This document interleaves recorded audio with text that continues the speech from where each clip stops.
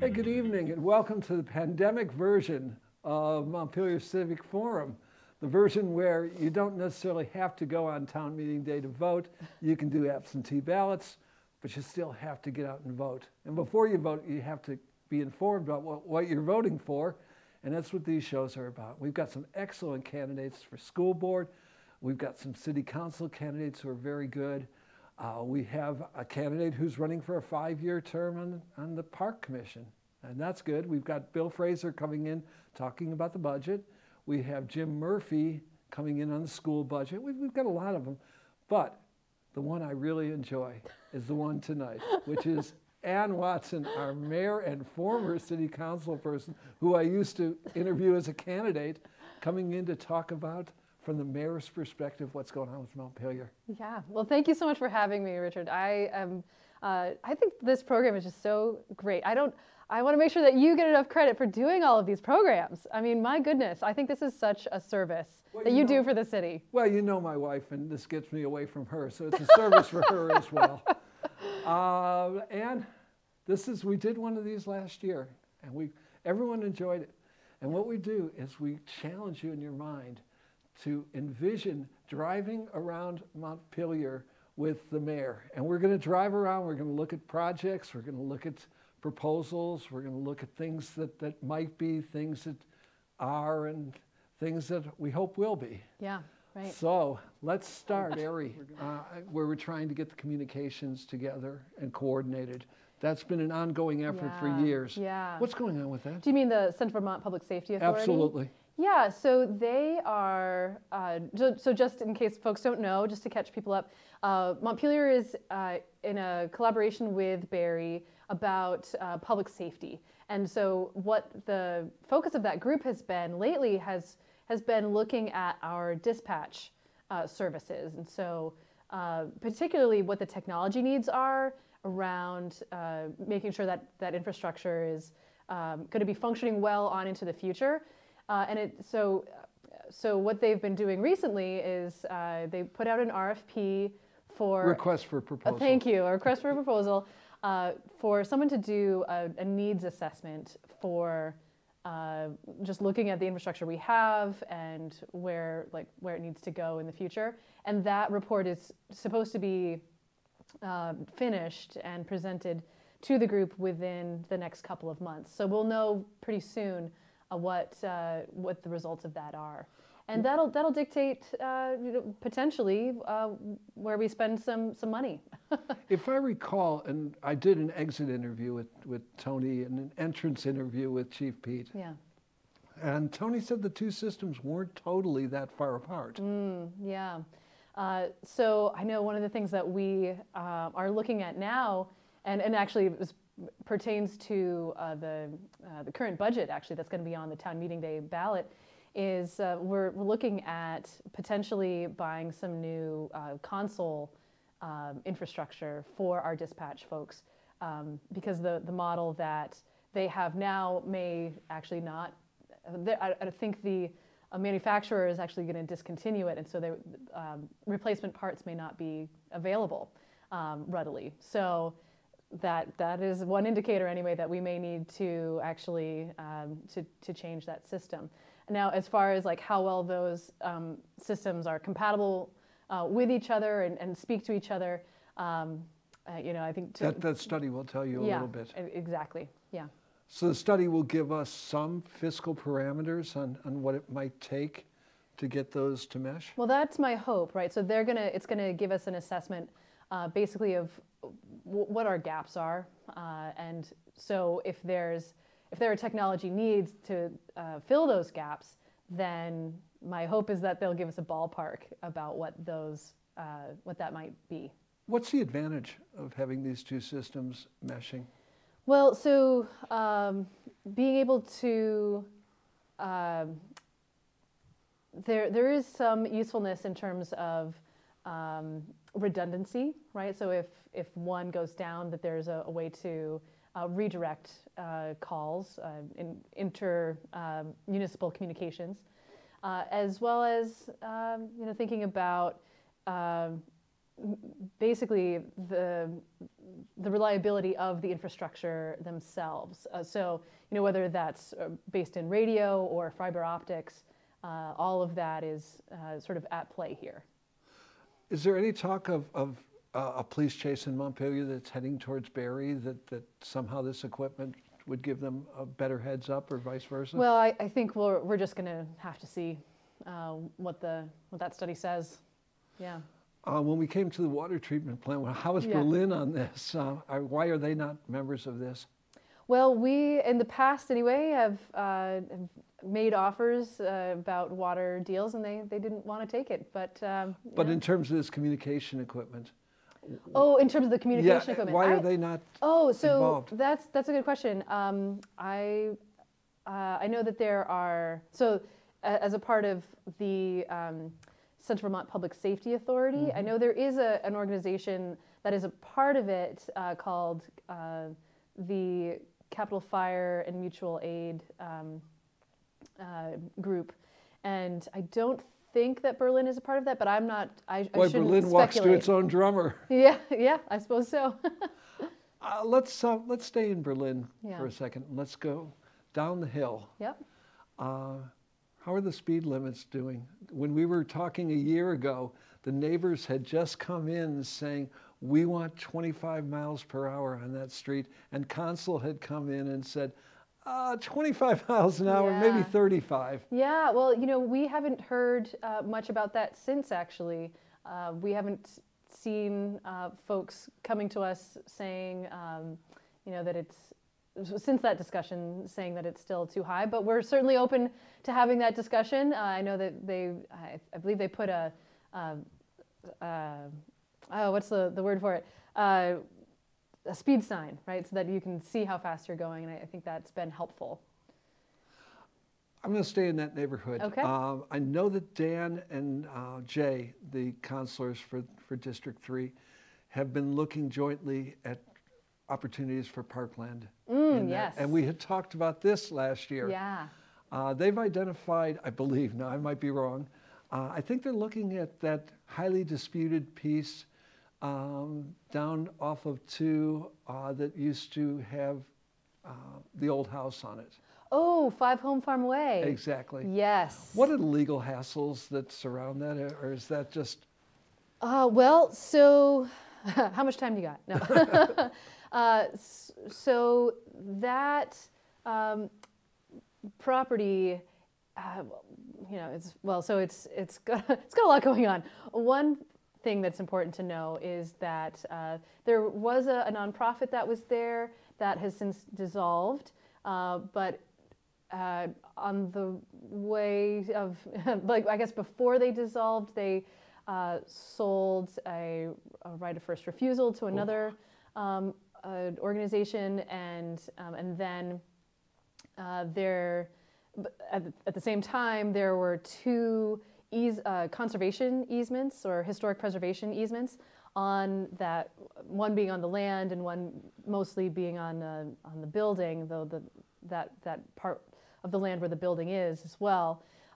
So it's not totally clear who owns it right now, and it's not totally clear how to resolve who owns it. And I know that a number of parties have been meeting to try to answer that question, because it is a really interesting piece of property. I mean, it is right down there by the river, so it is part of it is I believe in the floodway, which means that portion of it can't really be developed. But there's this historic preservation easement on the building because it was that property was owned by Jacob Davis, who was, I guess, it's an old property. Yeah, well, it was the site of the first resident of Montpelier, which was Jacob Davis. But apparently, that building that is there is not actually his house. So the building doesn't go back as far as that fellow, but... And you can tune in tomorrow night for the rest of this story. I know, it goes on. So don't expect anything this year on that except for exploration. Yes, Well, and I do hope that we figure it out because I think that site has a lot of potential. Let's go up the hill, over Sure. behind Sherwood or above Sherwood. Yep. We had talked about that last year. Could you describe that piece of property that the city owns? The Stonewall Meadows? Yes. Well, so my understanding is that we are in the process of No, we own that. We own, yes, we own, and I think there is some question about some of the boundaries. So that's still, it may be resolved. The last I heard, I think it was resolved, but it might still be in process. But the hope is that we can turn that into a park for What that do you side of the city. envision that? A park that would have swings and stuff like that, or picnic tables? Well, I think, or is that actual forest park? well, so I think that will be potentially a part of some input from the surrounding neighborhoods. I think that would be a really great process to go through to see what are the needs, what are the wants of the folks in that area. Is there any other space that we have, green space, public green space potential in District 3 on south of the river? In District 3, that is probably the most promising site, particularly because we own it. But other than that, nothing comes to mind on that side of the river. Now I'm going to hop and skip you downtown so I don't forget it. Yeah. What about next to, between the grocery store and the art store? That lot right there, Oh, that yes. either is going to become a building or park space. Yes. Is there been any movement on thinking about what that empty space that people are walking and driving through? Yeah, so a couple points about that. So one is that we had to make a decision about whether we were basically going to ensure that the city had the title to that property, or whether we would basically give that property back to the state.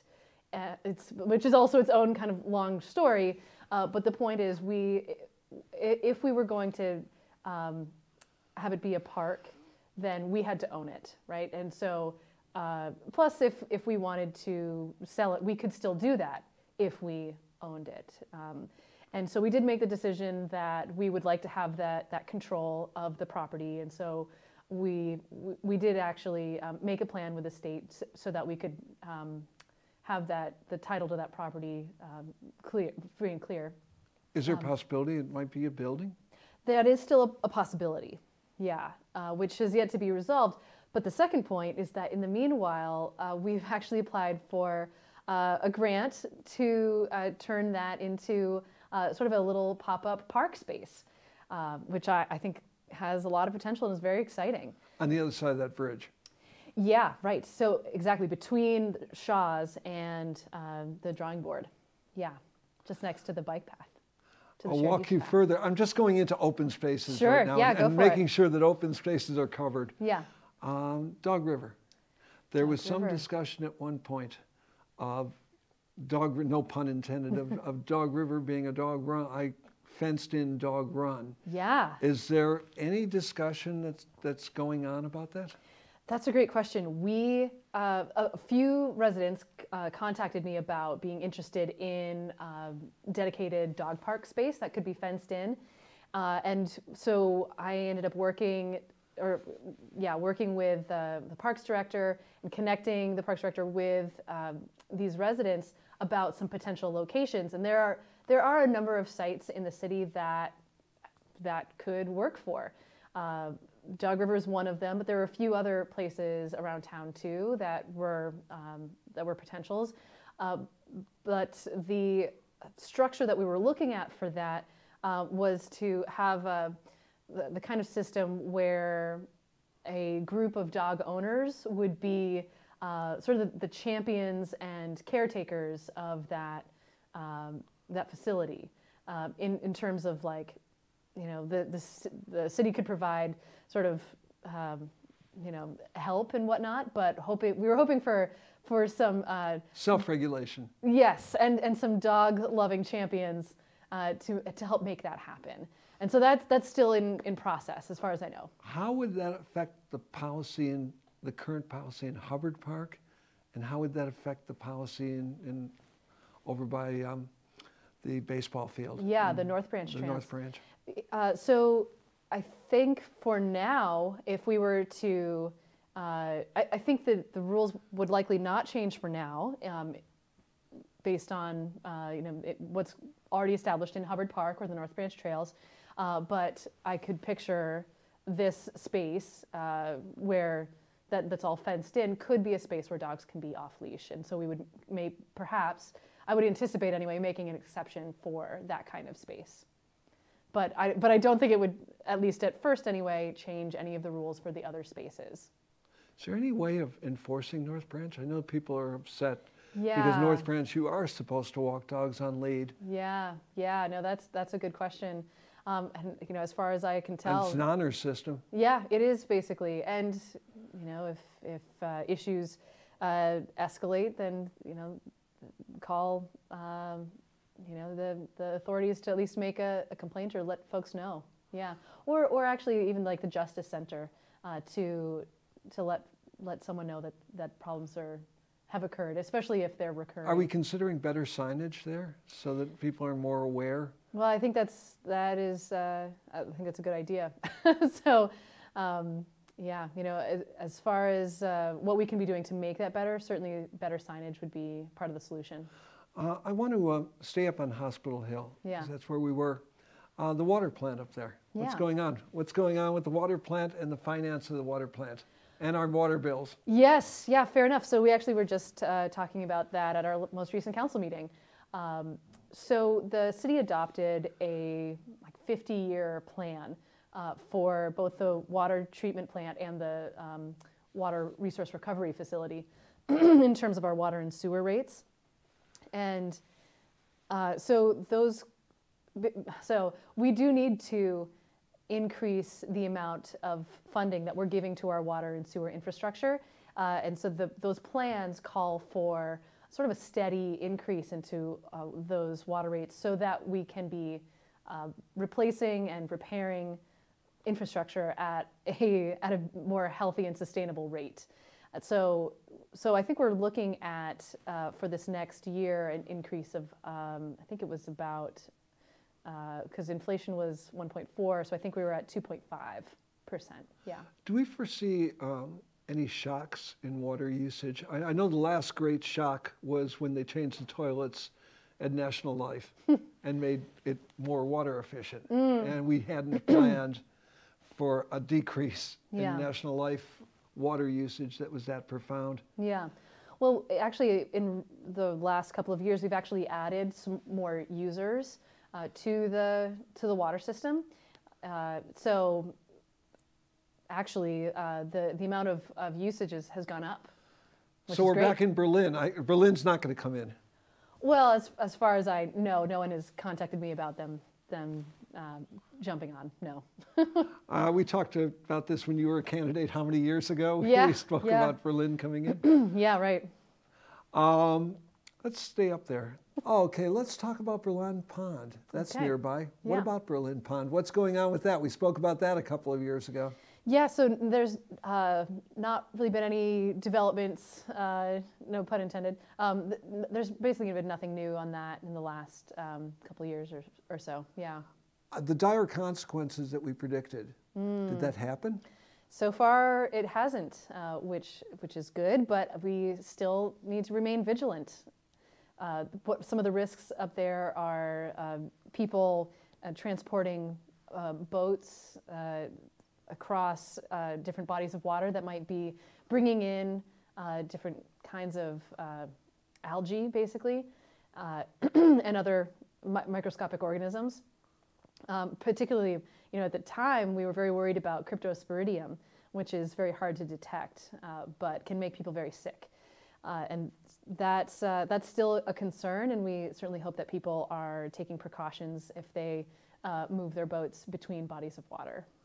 Now, that entire issue not only involved the courts, but it also involved Montpelier and the legislature. Yeah, yes, it did. Is there anything sitting before the legislature right now in terms of Montpelier and the legislature?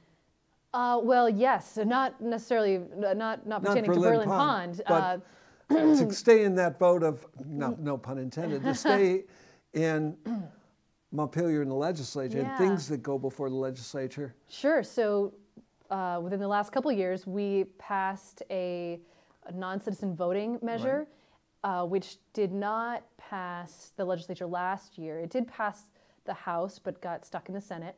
And that bill has already been reintroduced for this session. Is there another session. city or town that's passed that sort of legislation? Did Burlington pass that? You know, I'm not sure. I don't know where other cities are at with it. I know they were considering it, as well as Winooski. They were also considering it, but I don't know where that is at right now. But we have some new leadership in the Senate, and so I think we have a fair shot of that passing potentially this year. Now, speaking again of Montpelier and the legislature, marijuana. And a marijuana place where one can buy marijuana. Yes. That's going to be on the ballot. Could you explain what we're voting on that? Yeah, sure. So what Montpelier has currently is a cannabis dispensary for medical purposes. Where is that? I believe it's down by, where the Bare Naked Growler is, down that part of the way. I always think of that as like where Restore used to be, right, but like right. that's not a helpful reference anymore. And the computer barn used to be. Yes, yeah, right. So, but it's down that way.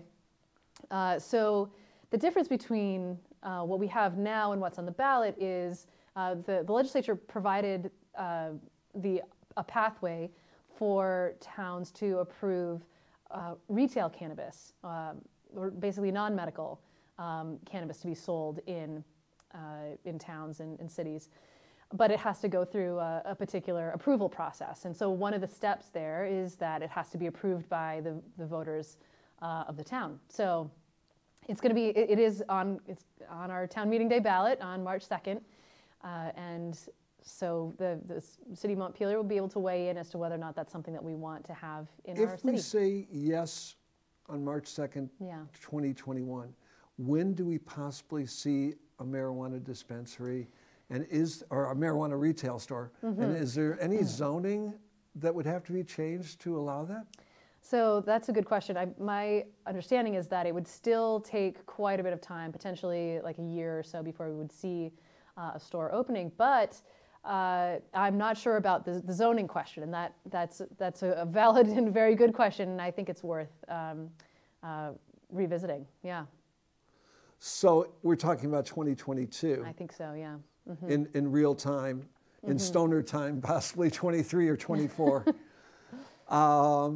Is there anything else that the state is doing that affects us, that other than allocating COVID funds? Well, I was going to say the COVID funds are pretty big right now. I mean, we are certainly hopeful that the city of Montpelier will be able to get some of these funds for potentially making up lost revenue as well as construction projects. So that's on our radar. Besides that, I can't think of any other bills that we have pending. But we actually have a legislative agenda this year that has laid out what our priorities would be as a council, things that we hope.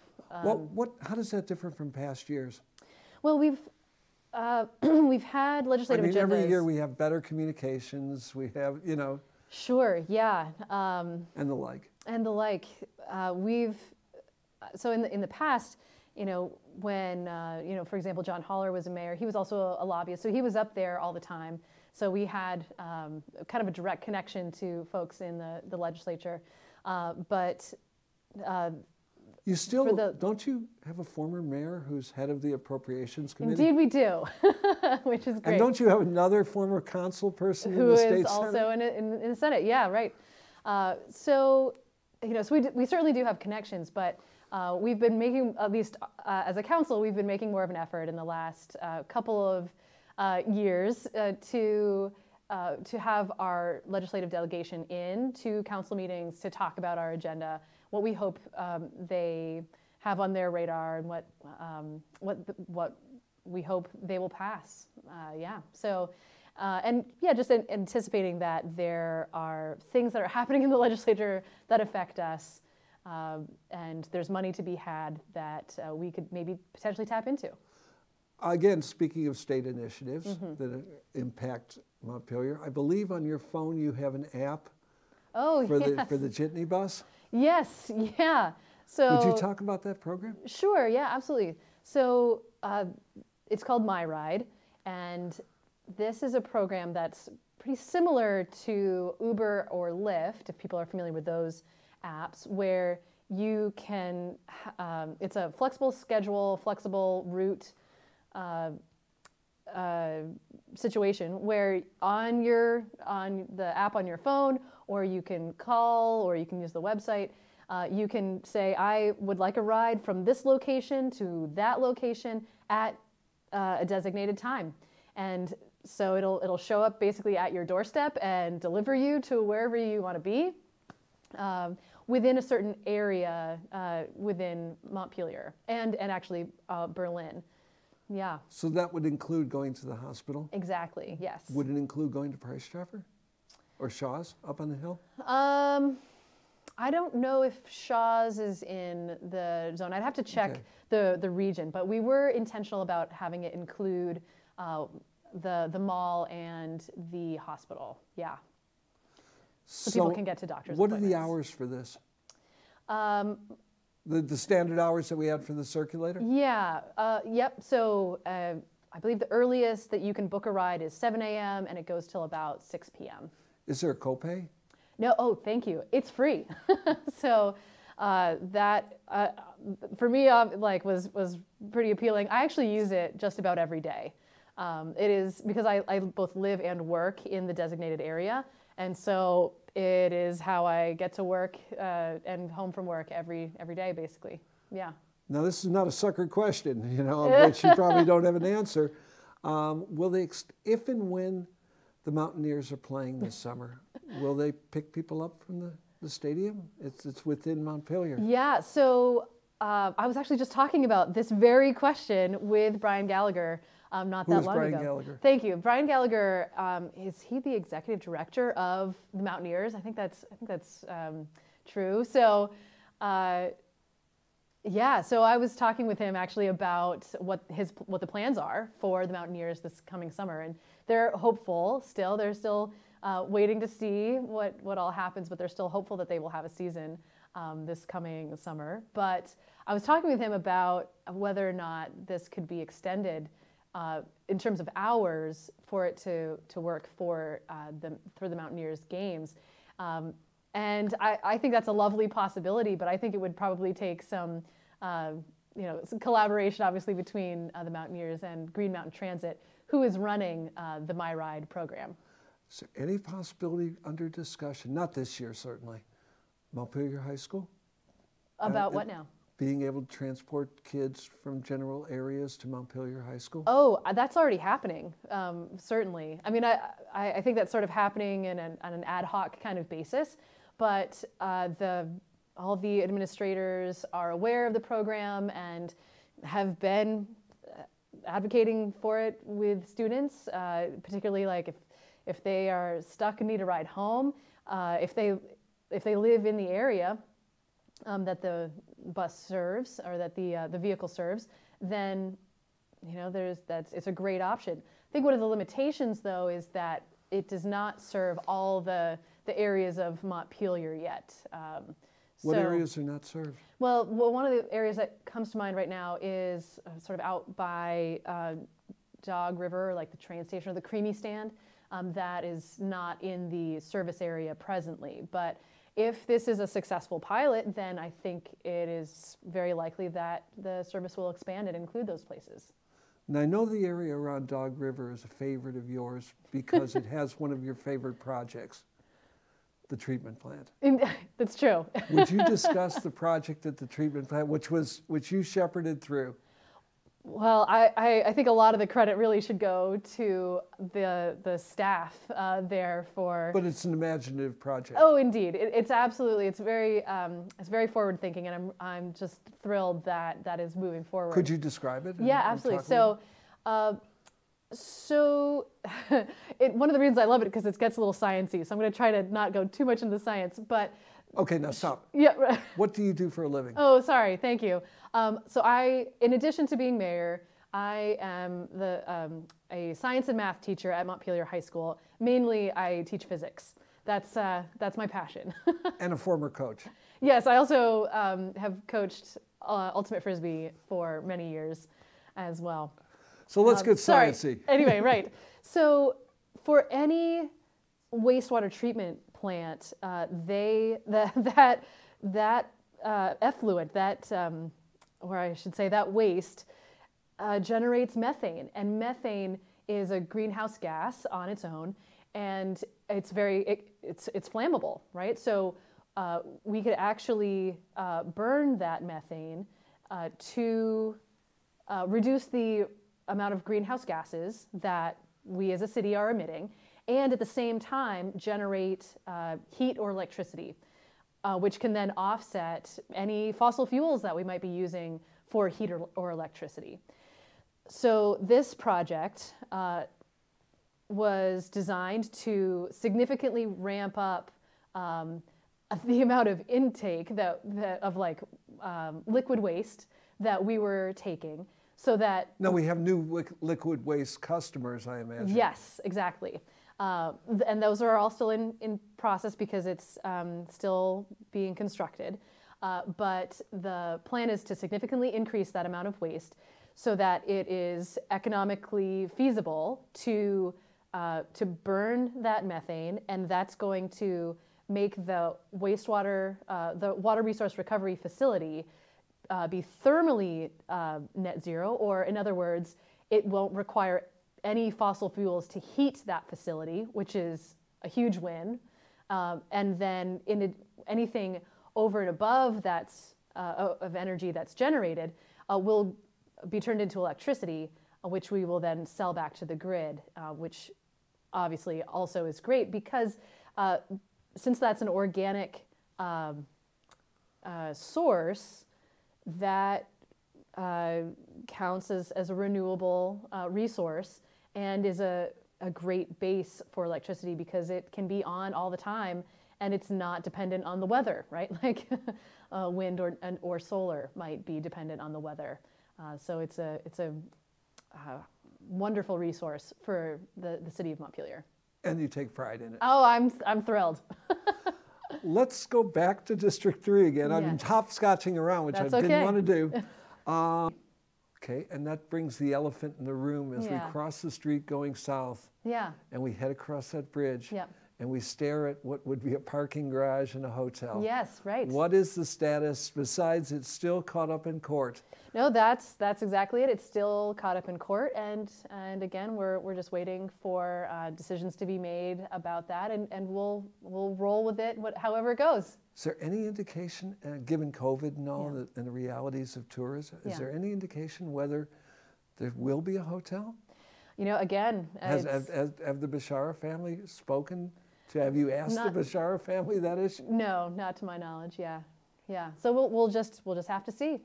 Yeah, and I think I think we're all certainly hopeful that we will get to a point where travel is no longer restricted. I mean, we're obviously not there now, but with the vaccine on the horizon, I'm certainly very hopeful that that the restrictions will start to be lifted, that we'll start to see the tide turn there, and that was.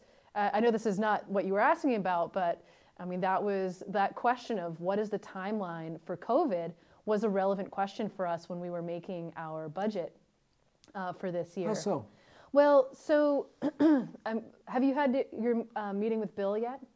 I hate to say this, no, okay. but by the time you're watching this, it might be on the air. Sure. Well, so you may end up talking about this with him as well, but just for context, we had a significant shortfall in revenue in the city budget projections for this year. And so to make up the money, the one question was, do we look at delaying projects or do we look at cutting positions? And really that was a question about, is this a short-term or a long-term problem? Because if it's a long-term problem, then we have to be honest about the services that we are going to be able to afford to provide. When you talk about projects, does that include the level funding of streets? It does. And what is the level funding of streets? Sure. So I know what it is, but yeah, everybody else doesn't. Yeah, no, fair enough.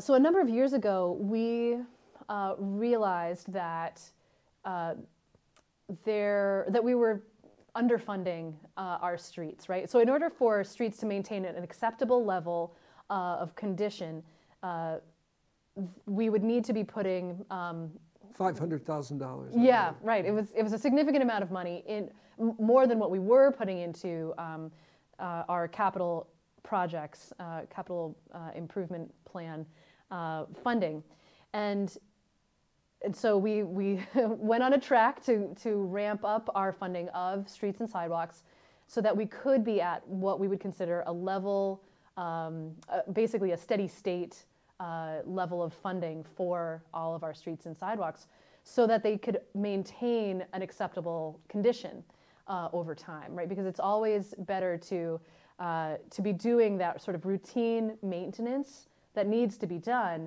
so that their longevity can be fully realized. Because otherwise, if you start to let them go, then the rate of deterioration accelerates. Then we're constantly patching. Well, not just patching, but doing major overhauls over time. So the construction projects that we are looking at putting off in the short term are they're more of these sort of bigger construction projects, while maintaining some of the more just maintenance level work. So it would be, we try and do one street or two a year where we do a complete street. Yes, right. And would that be postponed for this year? So there were some streets that were postponed, but not all of them. So for example, Hubbard Street is still on the list. There's a stretch of Berry Street that's still on the list, things like that. In terms of sustainability of the budget, eventually we're going to have to sit and return to that, or we're going back to losing hubcaps. Absolutely. And so we are going into that eyes open and planning for that now. And so we're already talking about having a bond to do that catch-up work when it feels more fiscally appropriate to do so. What happens to the projects pre-pandemic, the big projects that we were discussing when we went through this city budget last year? And I'll give you two of them. Yeah. The master downtown plan, where we had traffic circles and we had major sidewalk adjustment. What happens to that, and what happens to the post-pandemic recreation center that wasn't budgeted to have a significant ventilation rehab? Yeah, no, absolutely. Those were two projects that I was particularly looking forward to seeing some change, some progress towards our complete, or our Berry Street, Main Street traffic study. Exactly. Yeah. So what happens to that, and what happens to the recreation center? Well, so it just gets delayed. I mean, these are projects that are still on our radar, that we have plans for, and the Berry Street, Main Street traffic plan was always going to be realized in pieces. So we were always going to have to take it one piece at a time, like one chunk at a time. And my highest priority was fixing the Berry Street, Main Street intersection. The dangerous intersection. Yes, which we had decided there should be a traffic light there. But we just don't have the funds this year. Does that take out smart lights as well? I believe the cost difference was, I think we were going to go the smart lights, what are smart lights? So they're coordinated lights with other lights in the area. So they would be coordinated, say, with Memorial Drive and Main Street. But that, I'm not too worried about that part of it. I think that transition, if I recall, we were planning on just going straight for that. Yeah. What about the solar panels on City Hall and the like? The idea of putting more solar capacity on city buildings, has that fallen to the wayside? I am not so I don't think we actually have solar panels on City Hall. I thought there was a discussion of increasing so we have solar presence. So we do have so the city has what's called power purchase agreements with 2 solar fields. One is actually on Log Road in Montpelier, but the other is in Sharon, Vermont. So one of the discussions that is upcoming is that we will have the opportunity to buy those arrays. And I think it will likely be in the city's interest to do that, to buy those. It will be cheaper than paying this third party. But it'll take money to do that, and whether that's something we start setting aside money for now or whether it's a bond. I mean, that's still a part of the discussion. Yeah. How are the fiscals looking for the district heat?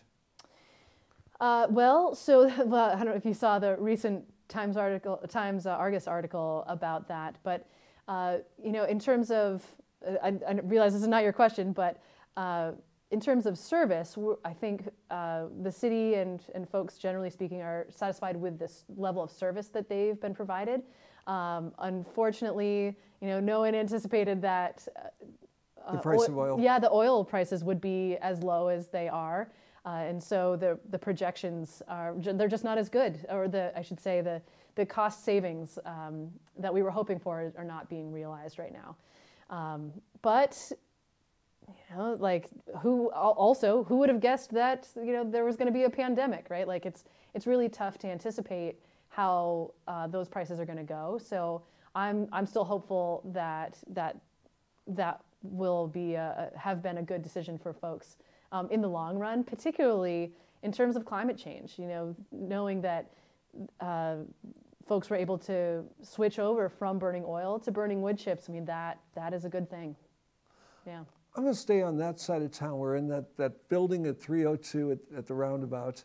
Yep. We're right near the bicycle trail. That's Yeah. another one that you take pride in. Oh my gosh. Could you talk about the bicycle trail? Sure. And visit the distillery at the same time? Sure.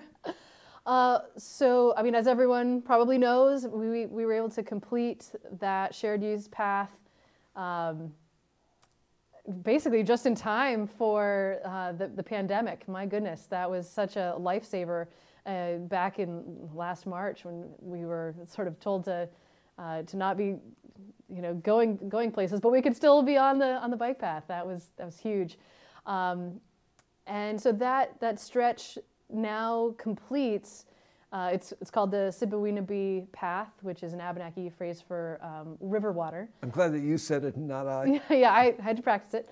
And so it connects basically Gallison Hill all the way through to not to Main Street, to the rec building. There is. See, now we're part of that intersection. Yes. And right. the discussion of the intersection Exactly. of Main and Berry Street. Yeah, right. And so part of that Connects. Berry Main Street traffic study was to figure out how to connect just that short section between the rec building and where the shared use path picks up on Main Street. So we'll. Do people use the multi-purpose path? Oh my goodness, it has been significant. We're getting lots of wonderful positive feedback about the shared use path.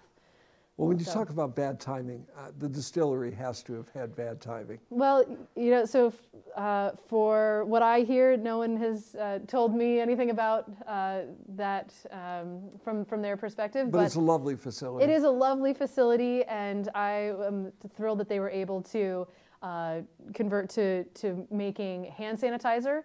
I don't know if folks are aware that you can buy hand sanitizer from them. That's huge, I think with the distillery, along with other restaurants and bars in town, I think it makes a real difference to them when folks purposefully get takeout, are able to spend their money at these businesses. Now we're walking down Berry Street. Yeah. We're walking by the distillery, Yeah. and we turn and we look north. Yeah. Do we see housing? Well, No, I'm talking about this year, next year. well, What is going on with Sabins Pasture? That's a great question. So, there's been a lot of. I know there's always been a lot of talk about housing in Sabins Pasture, but one of the things I can talk about for sure is that we, as the city, have we actually just at our last meeting looked at some potential zoning changes to. Is that on top of the master plan revision? You mean yes, yes. This is something that's we're going to be taking up in the next couple of weeks. What would those do? So this was mostly about looking at traffic impacts, because if we are able to put more housing up in Sabins, there may be some traffic impacts. And so we were looking at how the zoning talks about traffic and the requirements for new developments, their impact on traffic. Now, I might be wrong on this, and if I am, we're going to cut this out of the script. Okay.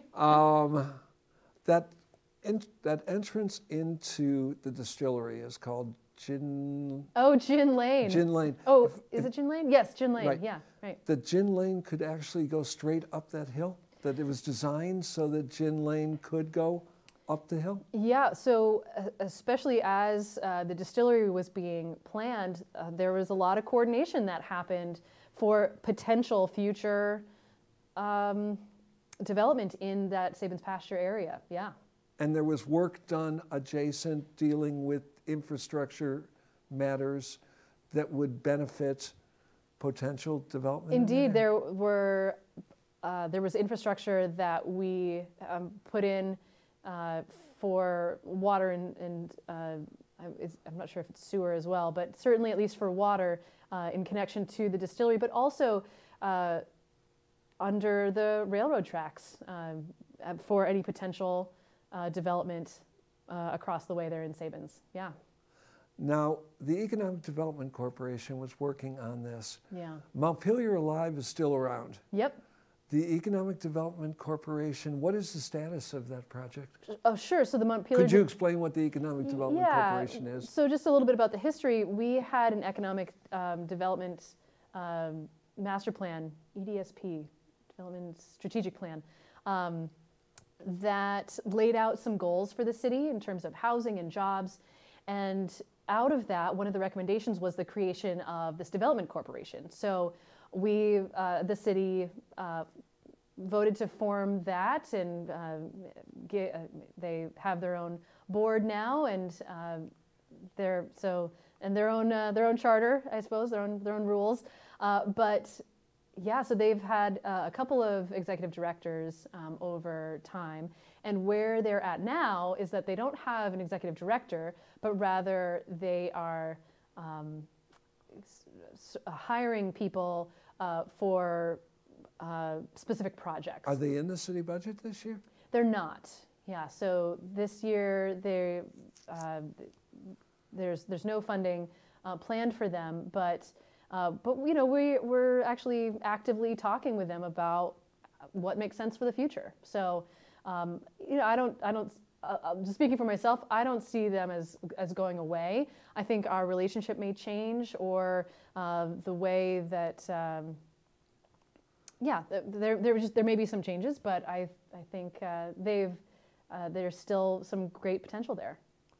We're walking down Berry Street by the Recreation Center. Is it going to be closed this summer, given ventilation and given the masks and all that? You know, again, it's tough to say sort of where we'll be at by the time we get to the summer. All I can say is that for now it is closed. Yeah. What is the current thinking in recreation about the summer camp over by the pool? And what is the current thinking of the pool for this summer? Yeah. So the camps, well, so just for context, the city did run camps last summer, and there were provisions that you know, child care providers had to meet in order to operate, and we were able to meet those provisions. And so we anticipate that we'll be able to do that again this summer. And there's certainly a demand for it, you know, with parents. Kids penned in their houses? Yeah, right, absolutely. You know, that sometimes is a matter of the question of whether or not people need to.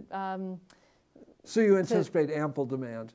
Oh yeah, ample demand, exactly. I mean, people are potentially staying home from work if they don't have childcare, right? So this is a huge need for folks. What about the pool? Again, I think we'll just have to see. It was closed last summer. Yeah, well, and that is absolutely a possibility for this summer as well. Yeah, so we'll just have to see where we're at. We're walking downtown. Let's skip downtown because I'm going to come back to it in a second. We're going up to Hubbard Park. Yeah. Any changes that you see? Will there be activities on that little stage that they've put together, or that? I believe I saw that there was a hot chocolate event that was happening up in Hubbard Park, and I know they've been doing walks through Hubbard Park, and there was a version of the Enchanted Forest that they did back in October. And I think we can continue to do these kinds of socially distanced events, but that's about it. So Hubbard Park, the life of Hubbard Park remains the life of Hubbard Park. Yes. Well, we may not have Parkapalooza, but generally speaking, yeah. And we certainly want to encourage people to use the park. Let's go back downtown. We're heading down towards downtown, and we're going to turn over the bridge, and we're going to go north on Main Street. Yeah. And we see the source of controversy. We see a big sign.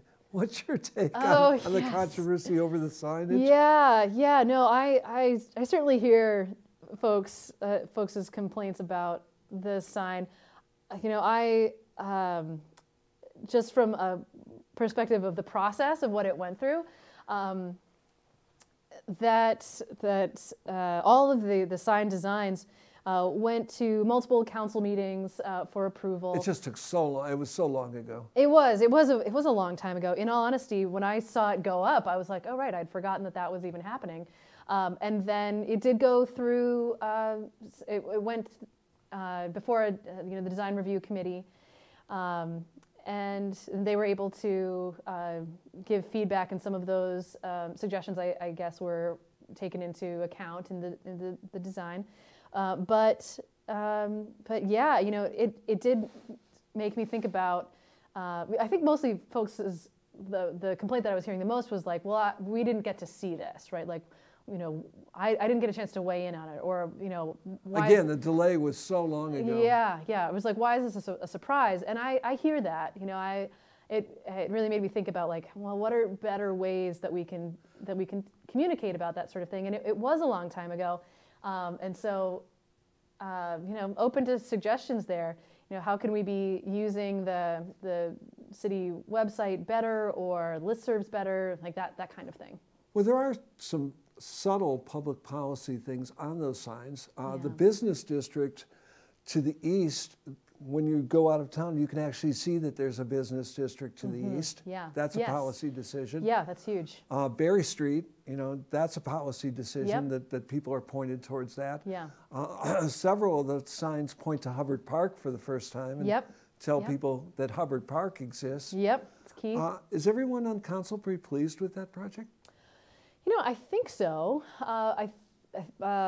We actually haven't talked about it very much, but as far as I've talked about it with folks on council, I think people were pleased with the signs generally. But the difficult part now is that, of course, if people even wanted to move that one sign, I think mostly people are generally okay with most of the signs. It's just the one, right, that is the sticky point. It would actually cost us quite a bit of money to remove it, or even to move it at all. So I think. Well, if we can't shrink the Domino's sign, we certainly can't move that one. Right. Yeah. No, it's true. In terms of downtown, Yeah. when the eviction freeze eventually ends, what, 30% of small businesses across America are behind in their rent payments? Yeah. Do you foresee a jigsaw puzzle downtown? This is not only our downtown. This is every downtown in every city, suburb. No, absolutely. Do you foresee a jigsaw puzzle with some unsightly pieces missing? Well, I do worry about that, but and my normal optimism is like somewhat sobered in this, because I think it's really important that we be honest about sort of where we're at as a downtown. Where are we at as downtown? In your view? Yeah. Well, so actually, I was in touch with Dan Groberg, the executive director of Montpelier Live, about this very question, and he said that back in December, about 75% of businesses were reporting, self-reporting, that they were making at least 75% of what they made in the previous December, the pre-pandemic December. And there were a significant number of those that had made at least 90% of what they had made the previous December. So that is that I found out was cautiously encouraging, that folks are starting to re-emerge financially. That does not necessarily parse out how retail businesses are doing as separate from bars and restaurants, and it that also must be brutal for bars and restaurants. Indeed, yeah, right. So I don't have clear data about that, but and that's the part that I think bars and restaurants play a key role in the culture of our city, and so it's something I'm certainly paying attention to. But at the same time, we can't discount the idea of the arts oh, and trying to yeah. make a play work with a third of the people. Oh yeah, no, absolutely. In the audience. Absolutely, the arts industry also significantly affected by the pandemic. So again, also that's an industry that I'm, keeping a close eye on again. But is there anything that we can do to kind of bring ourselves back together and rend the whole so that people are out communicating with each other and basically being Montpelier as we knew it, in a sense? Well, and so I hear that it's also a tricky ask, right? Because we can't have the kinds of gatherings that we used to have, at least not under the current restrictions. But I think as far as we can, for those who are able, it means the world to the arts industry as well as to bars and restaurants when you purposely spend money locally. So that's something that I've tried to keep in mind, even for myself, that it means a lot to those folks. Now I'm going to close this the same way I closed it last year, except for now the mayor doesn't have mayor's hours anymore. What's the status of City Hall opening again? So City Hall is open, I believe, something like Tuesdays and Thursdays, but it is otherwise closed. Well, it was open. I actually should probably go check, so I apologize that I don't fully know. But you could also make an appointment to see any of the city staff you need to see. The mayor still does not have her hours. Right. When we're allowed to and City Hall is open, yeah. Will you reestablish mayor's hours? I would like to, yeah. No, absolutely. There were people actually came to those office hours, to the mayor's hours, and I would like to do that again. But in the meanwhile, I am happy to have conversations, to have meetings with folks anytime. So just be in touch and we'll find a time that works. Is the mayor of Montpelier Zoomed out? Oh my goodness, so many Zoom meetings. For as many Zoom meetings as I am a part of, I am always happy to still meet with people. Yeah. Mayor, thank you so very much. Yeah. I look forward to next year when we'll do this walk around the town. Yes. And we'll talk about, hopefully we'll talk about the resurrection of the community of Montpelier and how successful it's been. Yes, I look forward to that discussion for sure. What I look forward to is you voting on town meeting day. Isn't that a good segue? Yeah. Of you getting out there and actually responding to your absentee ballot or showing up on town meeting day, because it's really important. In fact, it's more important now than ever to weigh in and that we have wider participation. But before you do that, watch the shows. Get to know what the candidates are about, hear about the budgets, and basically tell your friends. It's on Orca Media on YouTube, on the YouTube channel, and it's on the cable channel. And I thank you for watching.